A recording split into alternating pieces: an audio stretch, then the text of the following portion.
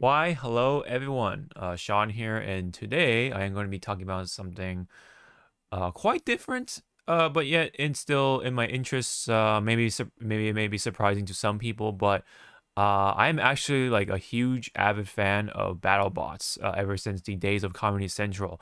I loved all the old school robots, of course, including Toro, Dissector, Tazbot, obviously. So Donald Hudson is like kind of my favorite builder, I guess. But all those robots back in the day, I love them. They have a special place in my heart when it comes to just being a BattleBot sort of combat robot geek, I guess. From a viewer side of things, I never built any robots myself other than imitating some of the BattleBots and bringing them to school, and then they're just like, whoa, what's going on? It's kind of cool actually. Like, when BattleBots was actually pretty big too, when a number of people in middle school were talking about it back in the 2000s. But anyway, point being here is that I watched BattleBots, and I was super happy when it came back here, and it just had its latest season, and there's been a controversy once again this time around.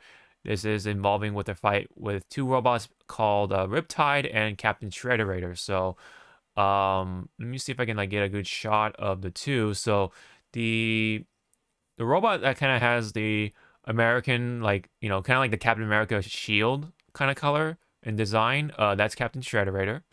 The spin robot with its entire body spinning, so that's the type of robot that it is. And then Riptide is more of like um, a sort of like, I wouldn't say straightforward design, but it's pretty sophisticated in that sense, where it's pretty low to the ground. It's got a egg beater sort of type of spinner, and speeds up at higher speeds and stuff like that. A little more of a traditional combat robot, and that itself has been a controversy too. But maybe I'll talk about that later as well, to supplement the sort of drama that's been surrounding this whole, or not even drama, I guess, but just controversy surrounding this whole thing in this particular fight. And but basically, what happened was that Riptide did win this fight. Spoiler alert, but like that's not the point of the video. But I wanted to talk about the controversy surrounding it, and from the title right here, you can judge right here that something happened with how Riptide got that victory over Captain Shrederator. So this is one of the recent episodes, right? And this is involving with a knockout that apparently has gone too far, right? Where Shrederator seemingly was like pretty much disabled, right? There was no coming back for Shrederator. But let's just take a look so we don't have to explain it too much. But yeah, let me. Yeah, so he pops him up, keeps hitting him, and at one point he kept he flipped him back over at one point, and then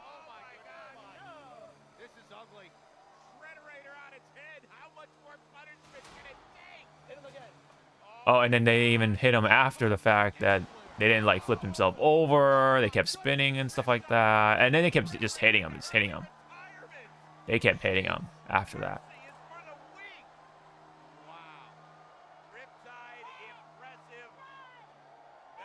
And yeah, so that was essentially what happened with the fight here. So you can definitely see the reaction from Captain Shrederator's team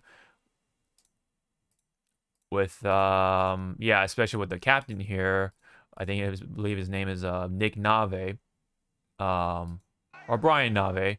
Definitely with Mr. Nave was not having it. He was definitely not pleased with what was happening in front of him. Yeah, so you can kind of, let's go back here. So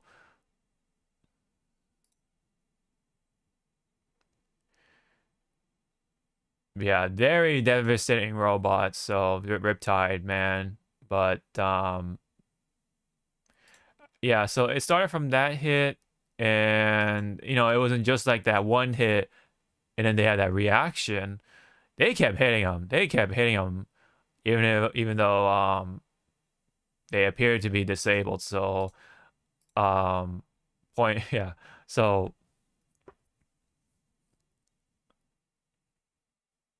like it's one thing if it was that one hit, right? But then they just kept going and going. As you can kind of see here again, as I play it back. The team, Riptide's team, was like, hit him again, so you can kind of hear them. Yeah, see, they like, hit him again, like, they were just going at it. So, there's obviously, like, sides to this controversy, like, did they take it too far, or it's well within Battlebots and stuff like that. I mean, um, at the very first time this happened, and I'm gonna be honest here, right? As a viewer, I just thought to myself, this is BattleBots, and this is all about, we're here for the destruction, right? And so, as a viewer, obviously, this is something what we would like to see, right? Just destruction, just robots getting shredded and stuff like that. Something that you don't really see in like other sport, some sort of like um sports or anything like that, or anything like any competitive event outside of like car crashes and stuff like that, like destruction derbies and demolition derbies and monster trucks and stuff like that. I mean, this is a different type of destruction. It's like just two robots fighting each other, getting shredded, and that's the whole concept of it. So that side of me was like, well, I mean, this is just what BattleBots is all about, right? Just destruction and blah blah blah and all that stuff.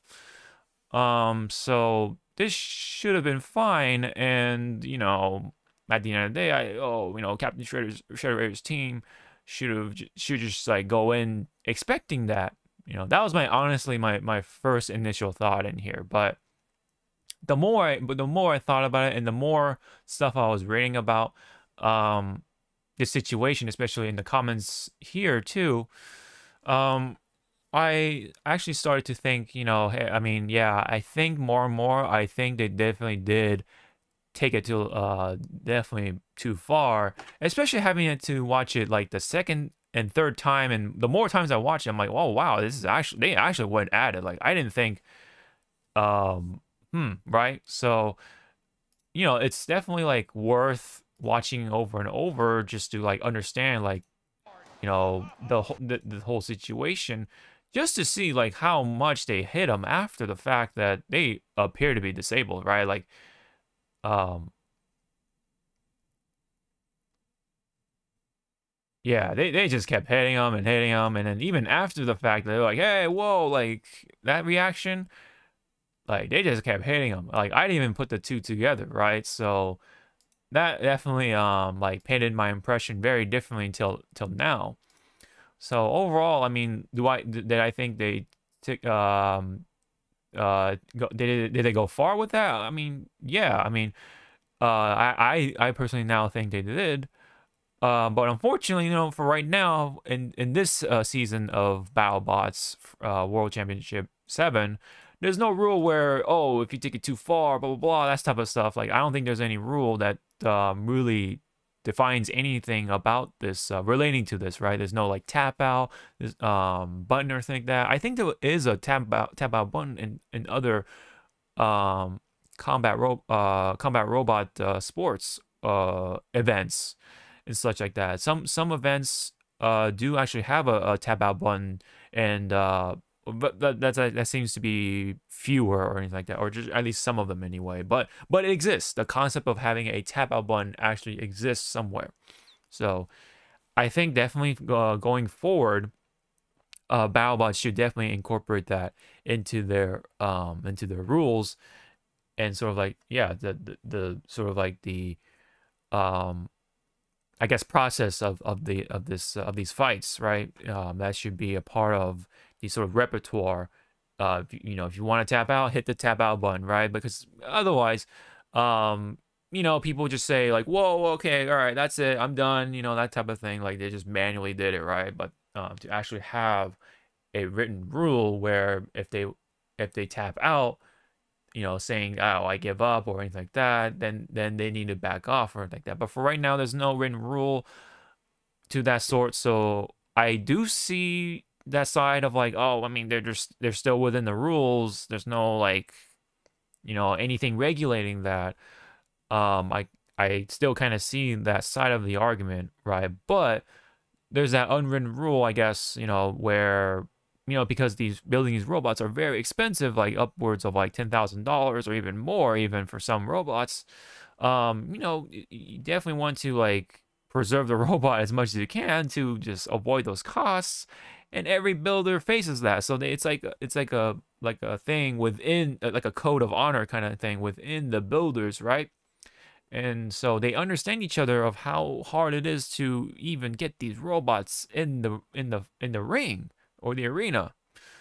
So I definitely sympathize with the builders on that part, especially because just money in general. But nowadays, it definitely is hard. It's hard to buy stuff sometimes that you really like, really want, or when you want to build something, and of course, it costs money, right? And you want to definitely save as much as possible to get it done and stuff like that, and to celebrate your passion, whatever it is. What are you building your own electronic, whether it's like a fight stick or your own PC, stuff like that. And obviously all those things cost big money, so you want to like really keep it tight as much as possible, right? With the wallet, but also the efficiency and all that stuff, the effectiveness, right?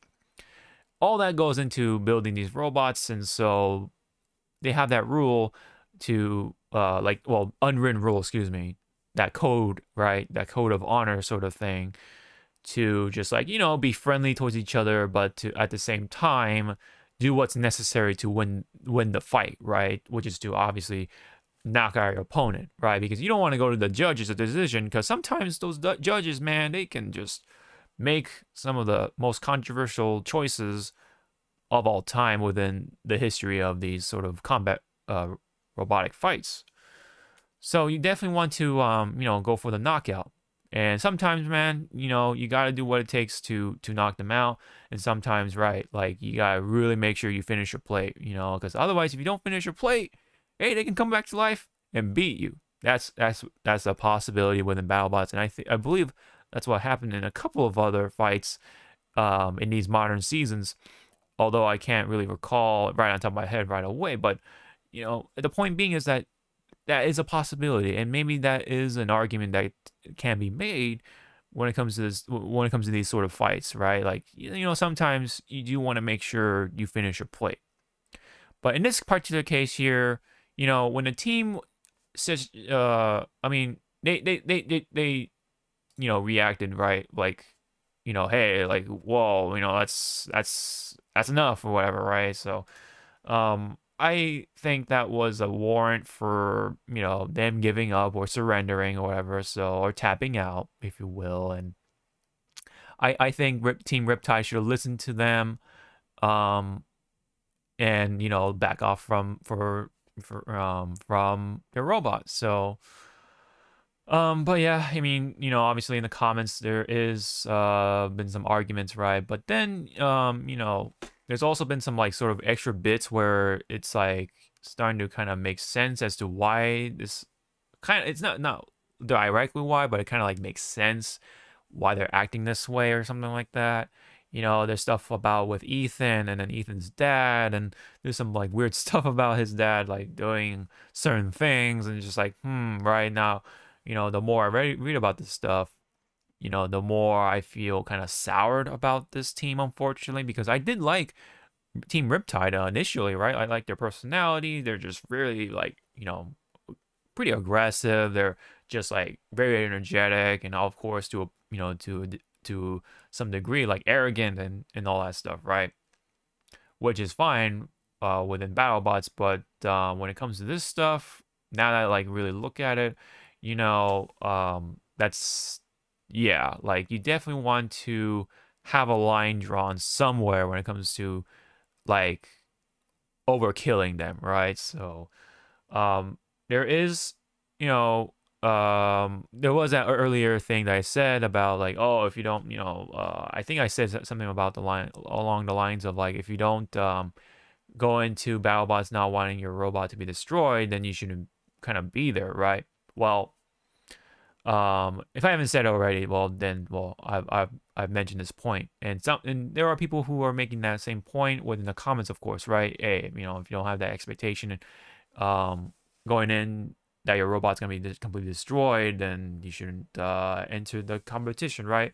Someone made the analogy with the cars, right? If you don't, if you want to race, or if you're going to race, not expecting for yourself to crash and destroy the car, then don't don't race. You can't race then, right? You don't have the right to race. I mean, well, then what about the I mean, when it comes to like UFC fights or MMAs and stuff like that, I mean, I mean that I feel like then that becomes more of a weaker argument then, because I think we should all have a right to celebrate or to sort of exercise, or just like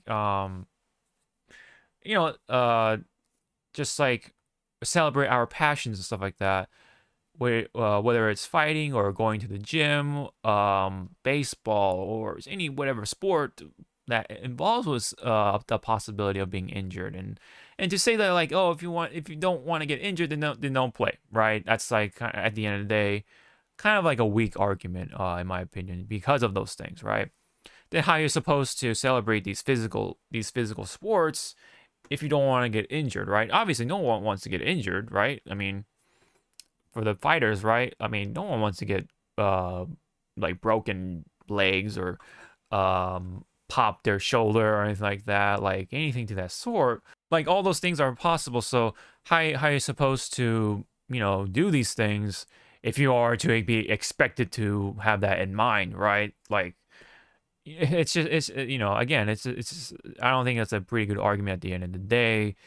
I mean, we should be able to celebrate whatever we want to, even with that risk of that injury and stuff like that. And we should try to prevent that injury with each other as much as possible, right? So, no one wants to having to be expected to pay thousands of dollars for medical care and all that stuff, right? Like, or therapy or anything like that.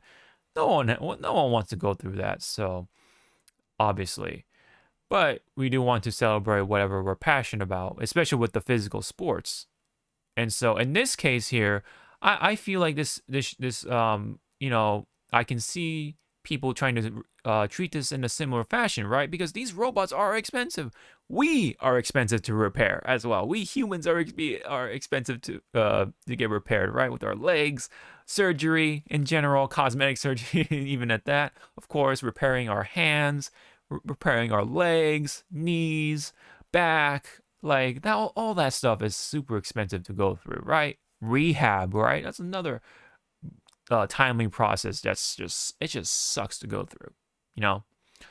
And of course, that's all possible from playing sports and all that stuff too. And again, we should not have to be expected like that. So, I think at the end of the day, unfortunately, right, for Team Riptide, I think they did take it too far. And, Captain Shrederator's team, I definitely don't blame them for feeling this way, because their robot is also expensive to repair or to reproduce, right? Obviously, it's like tens of thousands of dollars to get it all back up, and who knows of how they're going to come back from all this, right? I think they still have one more fight to go through, or some other fights to go through at that. But yeah, I just wanted to get the main points out there, that yes, they did take it too far and stuff like that. I mean, I guess we can go through the comments now.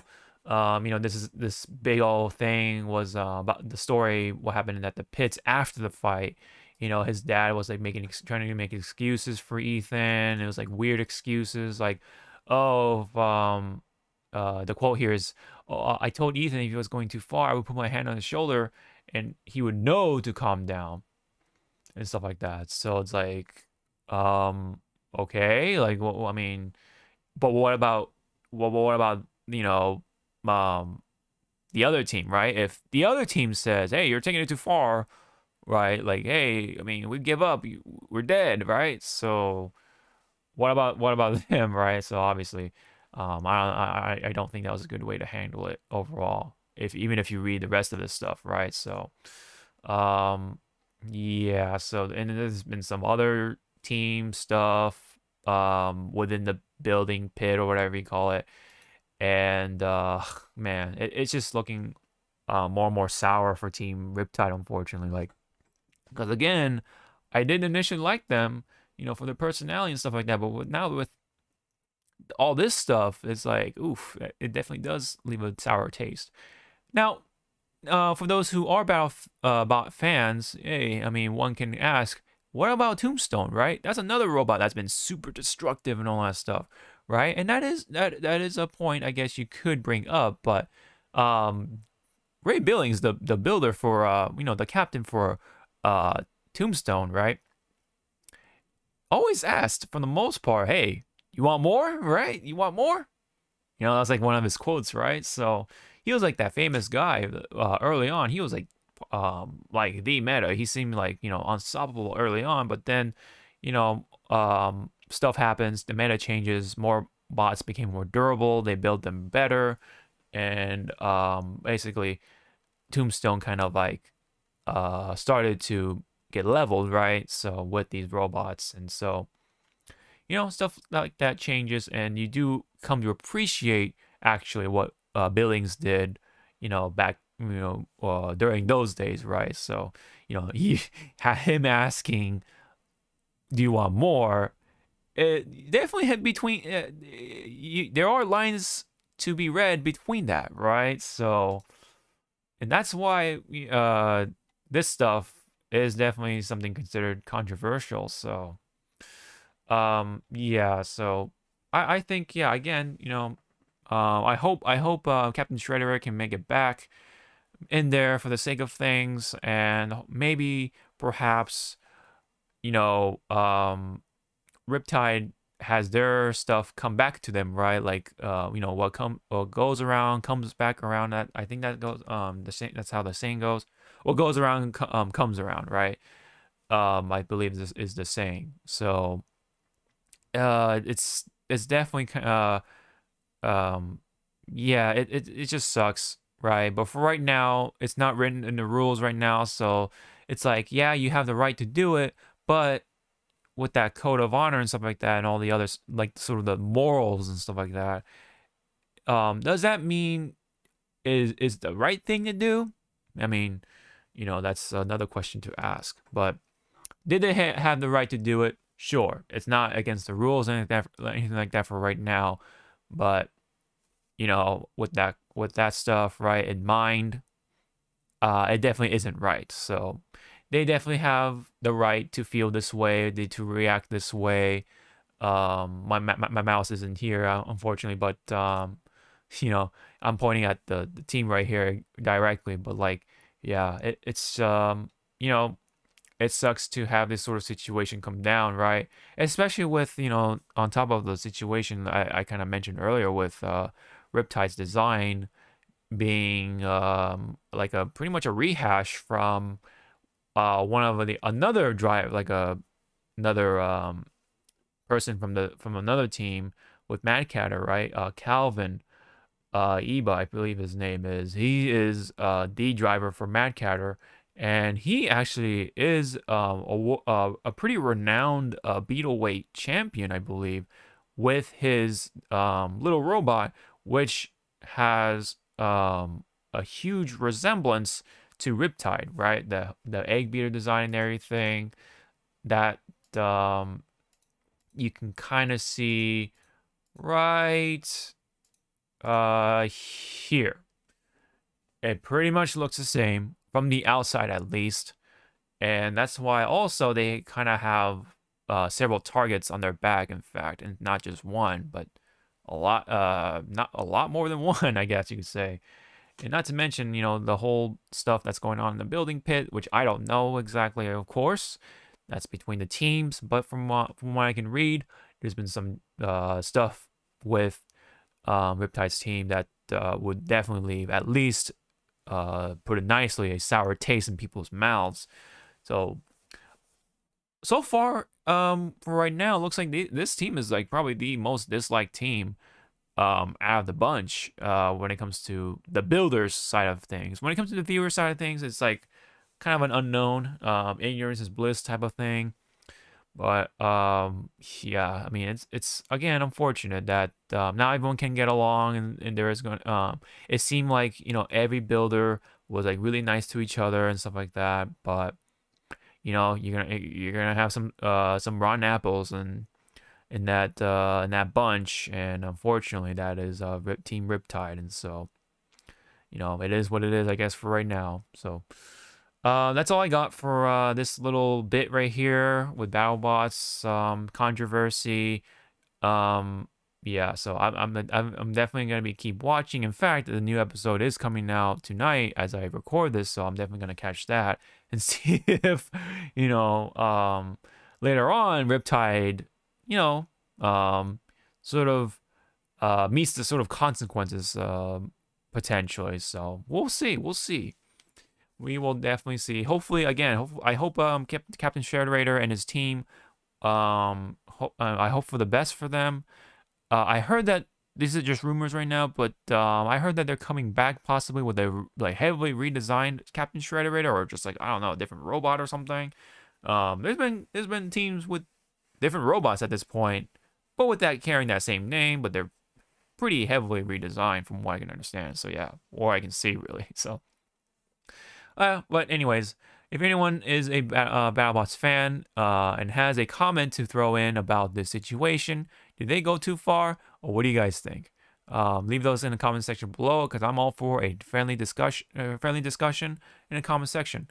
And don't forget to hit the like button if you like the video. Hit the subscribe button for more videos like this. I just make videos of stuff I like, and BattleBots happens to be one of them ever since from the 2000s. So middle school, man, it's been going on for a long time, man. Dang. But yeah. Either way, thank you very much. Really appreciate for all the support, and hope to see you all in the next video. Sean out.